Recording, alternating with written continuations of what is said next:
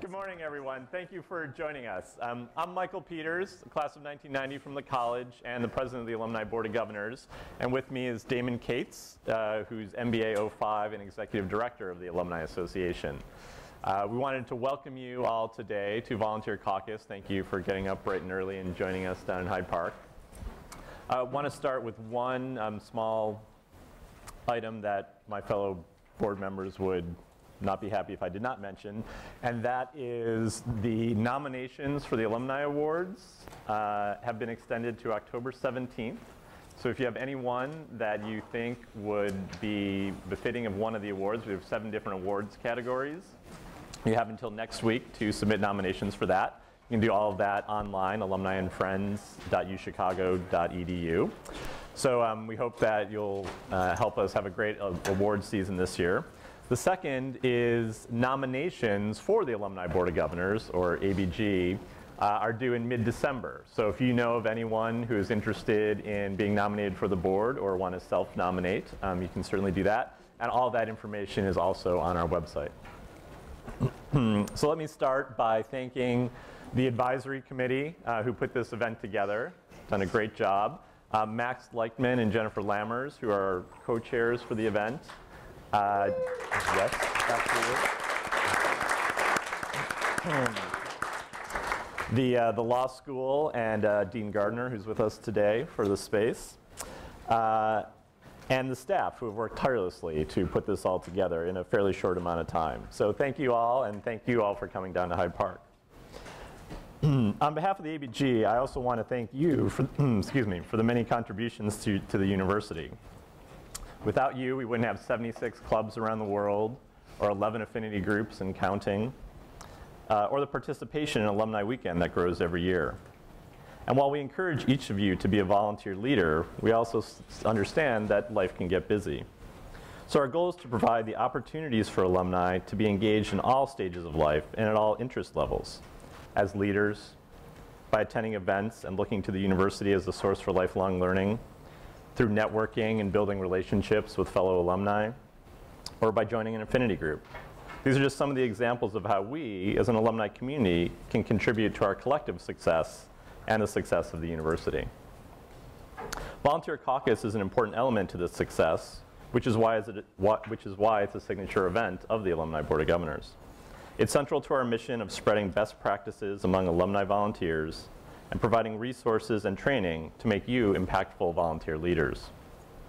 I encourage you to meet the many ABG members in attendance today. A lot of course, I don't have my tag, I'm supposed to, but a lot of them have tags that say Alumni Board of Governors. So please seek them out, speak to them about your personal experiences as a volunteer, and understand that the ABG advocates on your behalf to the university administration, so please make your needs and wants known.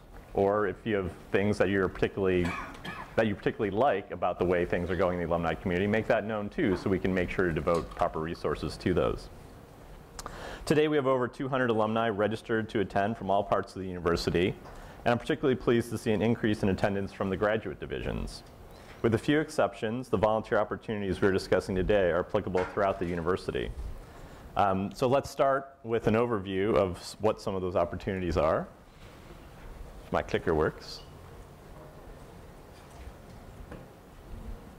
And it doesn't go up. Old school. There we go. Many of you probably started your volunteer career through Alumni Schools Committee or the clubs, or maybe a reunion committee, but there are a growing number of ways to be active in the alumni community. Over the past few years, the largest growth has been in the creation of class councils and the affinity groups. These organizations allow a class to stay together in non-reunion years, so we're not starting from scratch every 5 years, or group alumni by interest rather than geographic area or division of the university.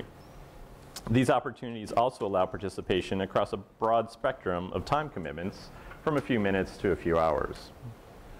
The best part of this growing network is the expanded leadership opportunities, and several of the sessions today will help you fill one of these roles if that's your desire. These opportunities exist alongside university-sponsored programming, such as the Harper Lectures or the recent Conversations with President Zimmer. But regardless of the sponsor, we want to make sure that the programming fits the needs of our alumni community. To do that, in our own Chicago way. Several years ago, the Alumni Association started to track engagement. And so now I'll ask Damon to explain how the engagement tracking works and how that impacts you as alumni volunteers. Damon? Sure. Well, good morning, everyone. Again, my name is Damon Cates, and I have the pleasure of serving as the Executive Director of the university's Alumni Association. One of the best parts of my job, I think, is how often I get to brag about our alumni, whether that's their accomplishments or their volunteerism or their general involvement. And today is no exception. For spending a Saturday with us and being connected with the university, we really appreciate it. So let me also echo Michael's thanks for being here and thanks for being involved. One of the things that we've been doing for a number of years, actually a little bit before FY09, has been tracking what we call Go, Give, and Help. And we are on those three tracks trying to encourage alumni to do more of those three things and get more alumni involved in those three areas. So as you can see, with this bar chart, things are going in the right direction. We have been able to get more people involved, but of particular note, in FY12 last year, we had a goal of getting 40% of our alumni to do one of those three things. We'd like everyone to do all three, but if you do one, you get counted in our numbers. So last year, we crossed the 40% threshold, and we're on our way to a 50% plus one, meaning that over half of our alumni will have been involved with going, giving, and helping the university by 2016. I will tell you a little bit of a secret, which is that since this is an insider group, one of the challenges that we face within the university is making sure that we get all of this information into the database and that we're recording it. So if you're one of our volunteers that's in the region or helping with an affinity group or any other volunteer event where you might have attendees, it actually comes down to that sign-in sheet when folks are coming into the event. We just really need that data back from you, or any anecdotal information that you have about people that are attending things, because we then put it into our database and are able to track that information. So, and the same goes with volunteerism. So if there are people that you know that are volunteering, and even in a sort of an informal way, we would love to know who those people are. So not only that we can track them, but we could also recognize them too. So that's a lot to say that I think we're under-reporting a little bit on our numbers, so I think there's even a better story to tell that more than 40% of our alumni are involved and engaged with the university. But, oh, thanks. I think that just circles that thing. Ta-da, 40% plus one. There's a lot of animation. I can do this one. Ta-da. So a couple of the things that we're trying to track in this grid, it'll fill in, but in the Go, Give, and Help categories, we're really just trying to track anyone that comes to anything. So this is any event, whether it's the Book Club of Denver or whether it's the Harper Lecture in New York. If you're attending a university-sponsored event, we'd really like to be able to track that and make sure that we're recording it. We also, though, spend an inordinate amount of time too, which you probably all receive regularly, solicitations from the university. So we're also trying to encourage a number of people to give. If you're a college alum, I would like to thank and applaud our college alumni, because this year we crossed the 40% threshold for giving from college graduates. So that is an enormous accomplishment. That puts us in an elite category of alumni support that very few other institutions have. So thank you if you're involved in that effort. We're going to do it again this year, so be prepared for for involvement there. And then lastly, as I mentioned, we're also just looking for, if anyone's volunteering, generally speaking, we would love to be able to track that. So if that's an hour a month or an hour a year, or if you're regularly volunteering on behalf of the university, we're really trying to make sure that we recognize those donors. But in addition to that, we're also really trying to push attendance at some of our signature events. So President Zimmer last year went on an 8-city tour. He's going on a 6-city tour this year to different areas and regions. So those are some really high-profile events where the president's sharing the latest and greatest about the university. And so we're really trying to encourage people to attend more of our signature events as well. Another underrepresented area for us in the Give category is to make sure that our alumni join the Phoenix Society, which is a planned giving society. And some folks think that it's only meant for more senior alumni who are thinking about estate planning or the life after. It also it also includes people that any of our alumni can actually participate in this, whether you have an insurance policy that you'd like to make us a beneficiary of, or other means, listing us in your will or having the intent to list us in your will. There are a number of ways that you can join the Phoenix Society at all ages. So if you're interested in that, I'd be happy to talk to you more about that too.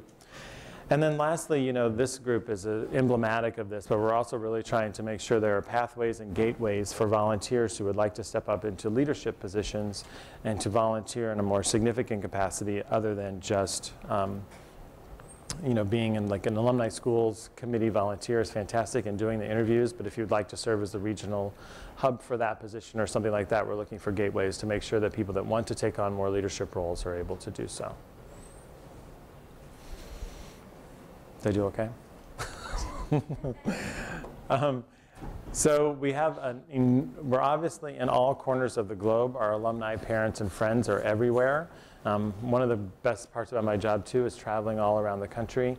I'm joined by my international colleague, Stephanie, and she takes me to far corners of the world, too, to meet with our alumni and to get them involved. So we are in a lot of places, obviously, around the world, but I wanted to also demonstrate that we are everywhere in the United States as well. We have alumni in all of these regions who, this isn't just the count of people that are involved, but this is the count of people that are engaged in what's going on with the university. I know the print is small, but it's a lot of people doing a lot of things on behalf of the institution. There's no significance really to the color other than internally when we think about our geographic regions and the coverage with staff, this roughly falls into those categories. But and then more specifically, I just wanted to demonstrate this. I mean, Illinois is one of our biggest areas, so I just wanted to demonstrate how people are involved. In Illinois alone, just to sort of give some type of an example of the scope of the work that we're doing. In Illinois alone, we're hosting, and these are just university events that we know about, we're hosting over close to 500 events a year in Illinois alone to show some of the scope of what we're doing. And we have nearly 400 Metcalf scholarships, obviously a significant amount of donors that helped, as I mentioned earlier, lead to our 40% participation, but also just the number of people that are connecting with potential students and doing interviews for us as well. This is just one state, so if you were to extrapolate this across the United States, or then even more so throughout the world, you could see the scope and size of how big our Alumni Association is and what people are doing on our behalf. So to further explain this, we've asked some of our volunteers to speak a little bit about. Do you want to tee this up, or do you want me to? No, go for it. Some of our alumni volunteers to share a little bit more about their experiences that have led to these kinds of significant results. Danny Kaufman is going to lead us off from Washington, D.C., so I appreciate, it's nice seeing you. So thanks for joining us. Good morning, everyone. So great to see you all here. Thank you for being here. I got involved as a volunteer for the University of Chicago because another volunteer called and asked me to volunteer. I had never given it a thought, but one phone call, one volunteer reaching out to me saying, "We'd like you to come to a phone-a-thon next week. Would you be interested?" And within about 6 months, I was running the phone-a-thon.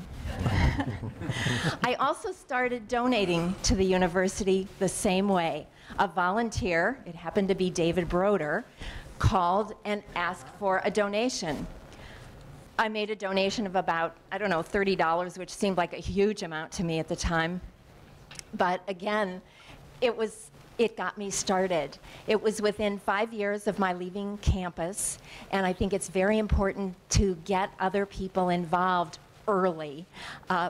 I've been a lifelong volunteer since then, and it's been very rewarding. But throughout my volunteer experiences, I've kept that in mind. And as I've worked with the Alumni Club, helping with Suzanne Verholst and others to start the University of Chicago Club of Tampa Bay, and also my work with the Chicago Society for fundraising, I've tried to keep in mind the idea that personal outreach is really important. And picking up the phone and calling people, sometimes using email, but more likely using the phone, reaching out and making a personal contact, I think has been really vital. Thank you. Thank you, Danny.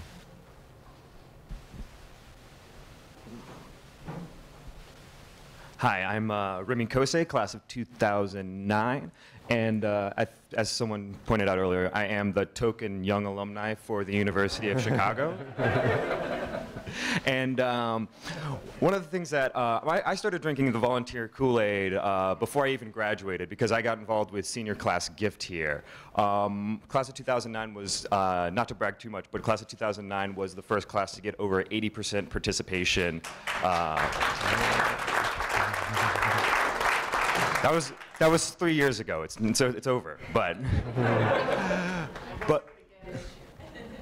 yes.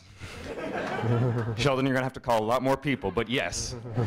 And in fact, I see Luke behind him too. I want to thank my fellow people on my committee member. We're still on class council. So, point being, to take things back a step, as Damon pointed out, we had over 40% participation for young alumni last year, and my class included. Like the class of 2009 had over a 40% participation, and I think a lot of that comes from the fact that for senior class gift, we set a default. We were able to get to people while they were still at the college and help them understand why it matters. And for a lot of people, this topic of fundraising, you know, they get a little nervous. Oh, that's awkward. You have to ask for money. But I don't think it's awkward at all. It's not about asking for money. It's about helping people realize their connection to the university and utilizing that and helping them realize that giving to the university is something they've wanted to do the whole time. That's just my sort of shtick on why fundraising matters and why it's actually a pretty easy thing to do. But that's been my experience. If you have any questions on young alumni, please seek me out. But Amy?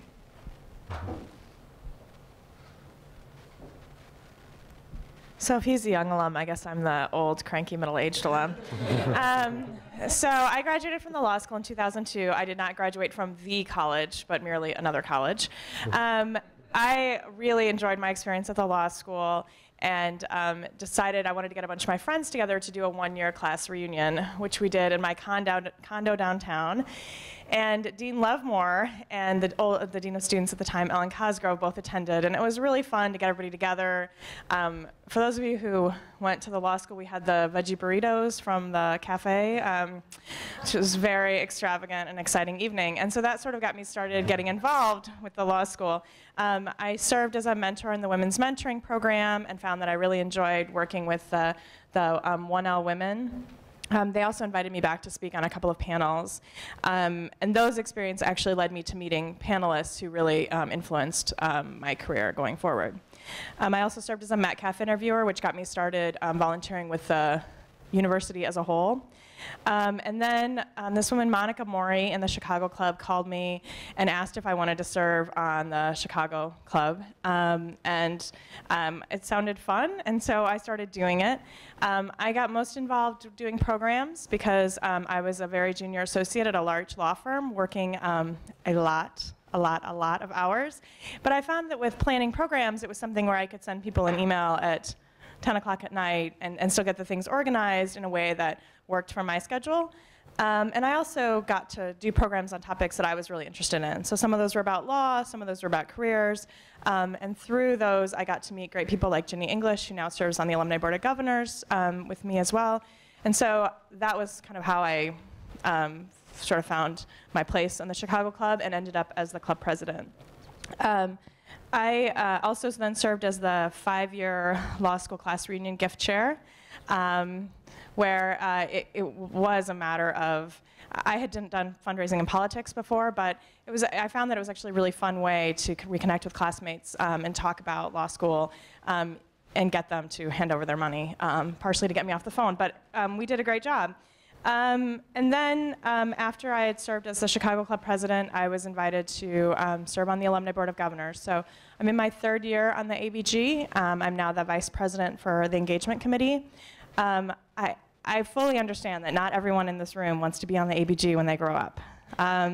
But I will say that it is there are lots and lots of different ways to be involved in the university, whether your career is at a point where you're super busy or whether it's at a point where you're not so busy, whether your private life is at a point where you're super busy or not so busy. And I found that whatever was going on in the rest of my life, there's always a way to continue to be involved somehow with the university, and that's the thing that I've enjoyed the most. So I also want to thank you from the ABG for being here and for your service to the university in the past, and bless you. And we hope that we can count on you to continue serving the university going forward. So thank you.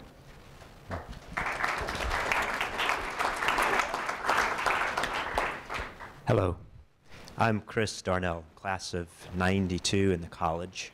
I also serve on the Alumni Board of Governors, and they've renewed me for a second term, so I guess I'm doing a little bit in the right direction. But what I wanted to share with you today is more along what my experience has been like as a volunteer over the past 10 years, maybe now. So without going through the history, I'll just share some highlights, I think. Serving as a chair for the Alumni Schools Committee for me was great. It was one of my initial forays back into the university after living abroad for a number of years. I had disappeared off the map, so to speak, in Santiago, Chile, and benefited greatly from the Chicago boys that implemented the economic policy there. And so that really gave me I guess, a more worldly perspective of what the education here at Chicago has meant to me. And I think inspired me when I returned back to the U.S. to invest in giving back to the university. The Alumni Schools Committee for me was exciting because it gave me a chance to spend time and interview high school students who wanted to come here so I could share my experiences with them and hear why they were crazy enough to come to the college like myself. And that, I think, opened up just a lot of more enthusiastic interest for me. And I don't like to do anything for too long, so I've moved around. I've helped build the programming for the Seattle Club for a number of years to get it really active and increase the amount of alumni engagement. I've served on the Alumni Board of Governors for a few years now, and I continue to promote. Now that I've moved to the other side of the pond, I live in London now, so working very closely with the London Club to help get their programming up and running and to continue to go give and help. But one of the things I think for me that has been just inspiring is the Logan Arts Center. So for me as a musician, playing the piano as a kid, formed a rock band literally the first day on campus when I got here. I met 2 or 3 people in the same house, and we started a band, and I think practiced on the second or third day in the basement of the Shoreland in Music Room E. And for those of you that remember that place, we made a lot of noise in there. But the transition, I think, to what we have now is just amazing. You know, we played, I think I'll tell one quick story, and then you can, maybe 2 stories, and then you can cut me off. So we did a battle of the bands, and it was a block party out in front of the fraternity row. And one of the fraternity's members' father was the chief of the fire department at the time. And one of the professors came out. We were making a lot of noise. I mean, it was really loud that afternoon. And one of the professors came down and started complaining about the noise level. I won't mention his name. And so he called the police, right? And the police came out. This is not the first time the police have been called when I've been playing rock and roll, but this one was interesting. So the police stood there for a while, and they, one of the guys came out with a permit and said, we've got a permit to do this. And they kind of muddled it over for 5 or 10 minutes, and the professor was still pretty cranky and grumpy about it all. And then the police came back about 5 minutes later, and they said, hey guys, why don't you get back up on stage and keep playing? So that's the first time that the police has told me to actually get back up on stage and play. And needless to say, I didn't enroll in that professor's classes for the rest of my term at the college. But what I also wanted to share with you is that the transition for me, my 20th reunion was this spring. And all of the members of the band that I played with in college, we were all class of '92, came back. And I had a crazy idea of calling up a few people at the Logan Center to see if we could use one of the rooms. And there's a particular room that I like. It's called the Rock Room. It's triple insulated. The floor's raised. You can turn it up to 11, and you just cannot hear anything outside. So I felt like that was a perfect place to do it. So what I thought I'd share with you, just briefly, if I can get this to work, is our manager, and we had a manager back then, not that we made any money doing what we did and that we were any good. So you're going to have to excuse the quality of the fact that we haven't played together in 20 years. Come on. Will it go? And I work for the company that makes this technology. So that's not a lie. So I'll just play a snippet of this. So you have to appreciate the fact that we hadn't played together in 20 years, so it's going to be a little rusty. This is the Rock Room, and this was, we got together Saturday at about noon with a little bit of whiskey, and we sat down and played all afternoon, and got a few songs back to snuff. This is Chris Costello. He lives here in Chicago. Jamie Kiefer also in Chicago.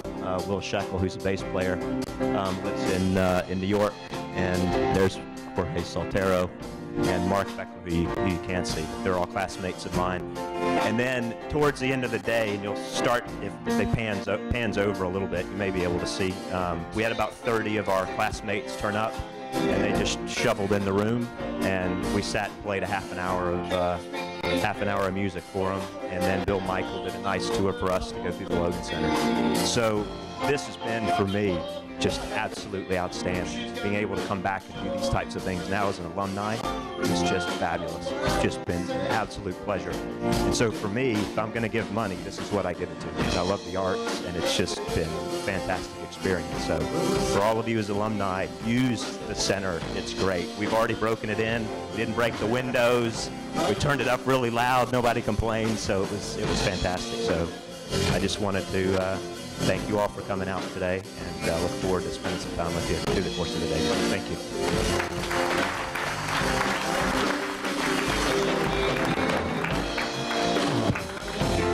That was one of mine. I think I wrote the lyrics in Harper Memorial.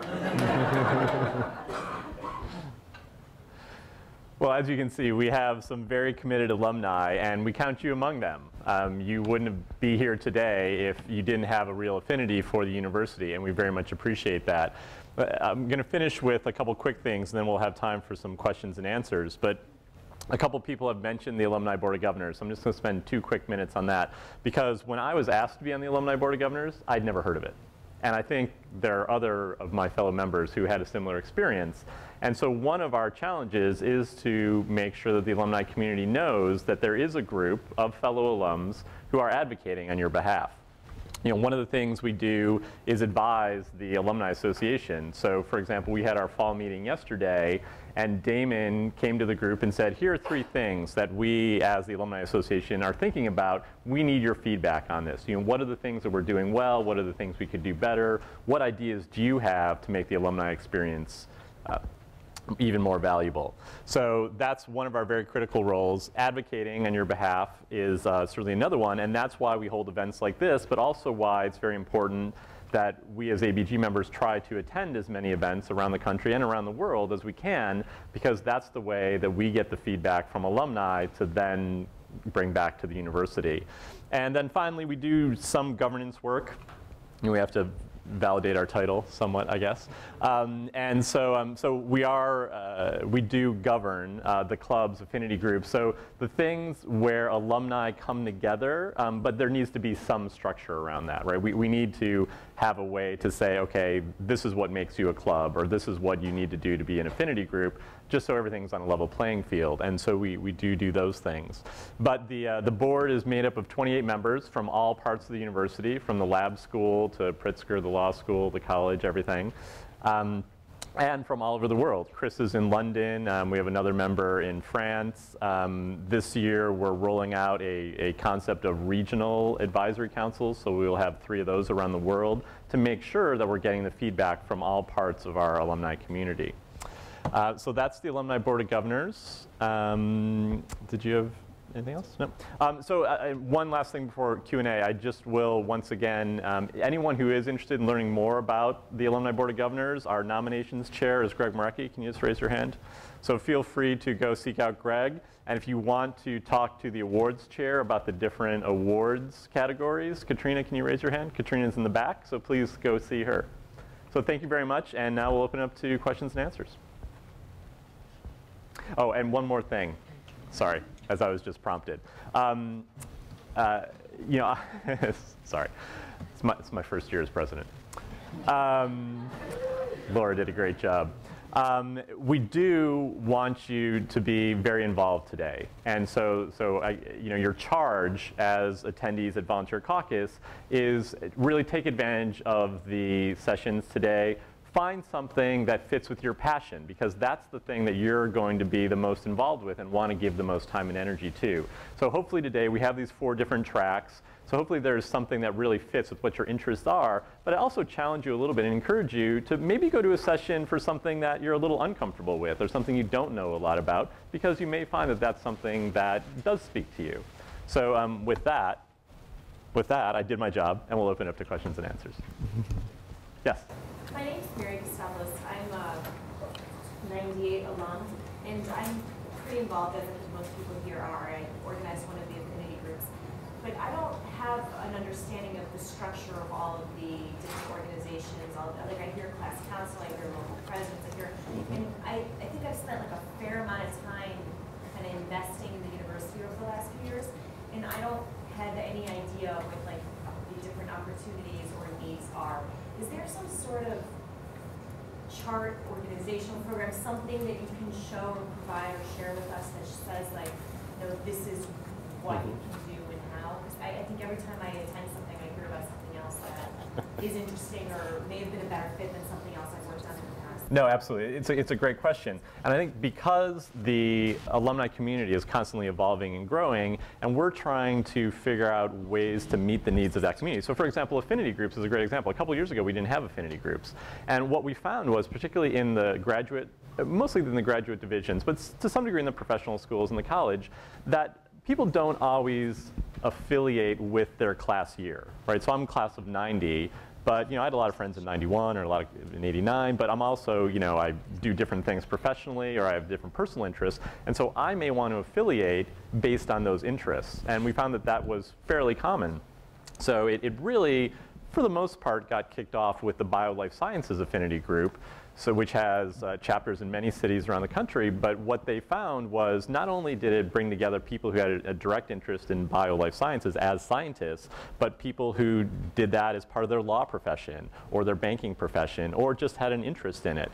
And so I think as the alumni community continues to evolve, we'll continue to figure out ways to meet those needs. But you're absolutely right in that as it grows, we need a good way to communicate what all those opportunities are. We've started to do that by trying to get everything on the website, so the Alumni and Friends website. And certainly technology, you know, and this group is not shy about telling us when technology doesn't work. And we've had that conversation for a couple of years. And so, you know, as we start to roll out better technology, that will certainly help. But you make a good point, and we need to make it easy for alums to understand what those opportunities are. And you know, I think that's a great charge for us to do and make that a little bit easier. So thank you. Do you have anything you wanted to add to that? The only thing I would add is that we have on the Alumni and Friends website spots where people can find information about, it's not organized as well as we would like, and that's our next version of it, but we do have information about the different ways that you can get involved. Our hope one day is to sort of have a little bit more of a questionnaire, so if you know, with some inputs, you could tell us how much time you would like to volunteer and what kind of things you would like to do, and then we could make a more customized recommendation for you, and we're headed in that direction, but we don't have it done yet. But we do have a list of volunteer opportunities available online. Mm-hmm. And the, you know, and again, this is a small step, but we do have the tables out here in the hallway that talk about some of those different opportunities, and those people will be around all day as well. Anyone else? I know it's early. Yes. Thank you. In your slide where you showed the statistics of the percentage of alumni who have donated, I think you were making the point about 40% with the aim of goal of reaching 50% in a few years. I sort of wondered what the denominator was because it seemed a little low to me. Can you comment on how that was derived and what's the basis for that number? Sure, and there's a couple things. I'm gonna cut you off. So there's two, and it is a little confusing. There's two 40% numbers. So the one 40% number is graduates of the college who have donated. And the big message there is very few colleges give at such a high level. In fact, there's really probably only two that give at much higher levels. So that's one of those 40% numbers. The other 40% number is engagement, and that's among all university graduates. And that's where our goal is to be at 50% by fiscal year 2016. And so that is the people who go, give, and help. As Damon said, it is probably underrepresented simply because we don't always have the systems in place to capture everyone who goes to everything. So say, for example, we have a huge alumni base in Singapore, but do we get feedback from every event in Singapore to know who went to every event? Yeah, actually they're pretty organized, so we probably do. But, but in many cases, that isn't the case. And part of our job is to make sure that volunteers have the tools to make it easy to get that information back to us.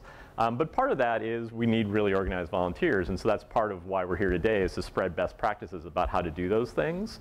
But specifically how that number is calculated, I can leave that. Just kind of how you calculate that 40% number. So on the 40%,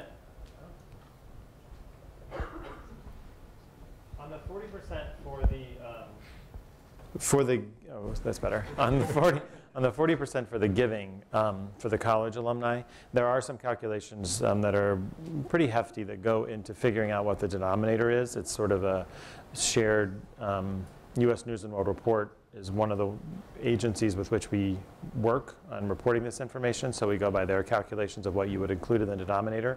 The numerator is pretty easy. It's if someone's made a gift or not. But the denominator is whether they can be reached and if they have correct address information and so forth. On the engagement side, it's the only requirement really is that you're alive to be captured into the denominator there.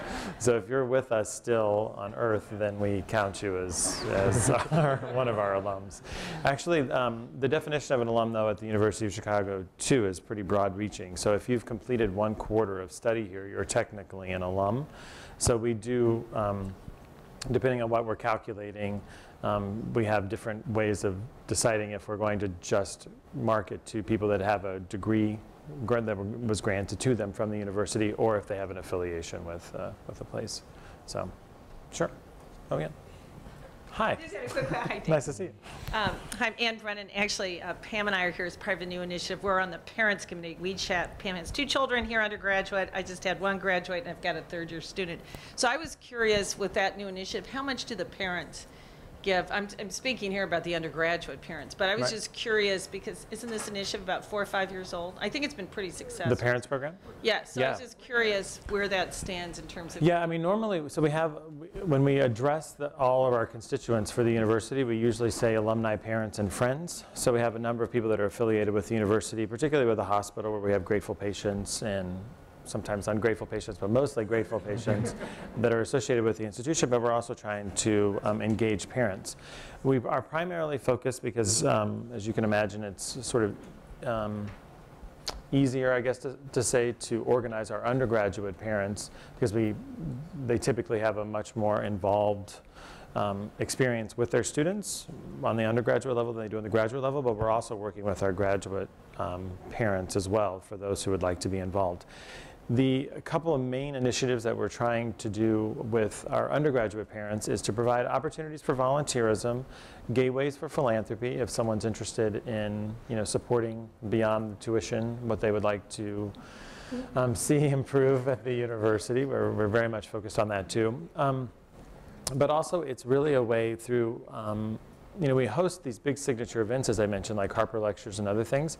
We're hosting Family Weekend the last weekend of October, and we spend a lot of time and resources on that. And so we need our parent groups to try to encourage more people to come back and take advantage of some of the programming that we're doing and have an active involvement in their students' experience here. So. Do you have any statistics on the giving? The parents? Well, we've seen a 30% increase in parent giving over the past 5 years. Yeah. So if you base it against where we were 5 years ago, it's about 30% more than what the parents were giving before. So. When you say giving, is that a donation made, or is that someone who spends $20 or $30 to attend an event? Does that number go into it? We only count on the giving side something that you would get a tax receipt for. So it could be that you registered for an event and it was $50 and you gave us an additional $50 as part of the registration. Then we would count the additional $50 as a gift, but we don't account event registrations as part of gifts. Or if you purchase a sweatshirt at the bookstore, we don't count that sort of thing. It's just a gift. I'd like to, but we don't. Any other questions? All right, great. Well, we will be around all day. We again, appreciate you being here. One quick thing, if you are going to making it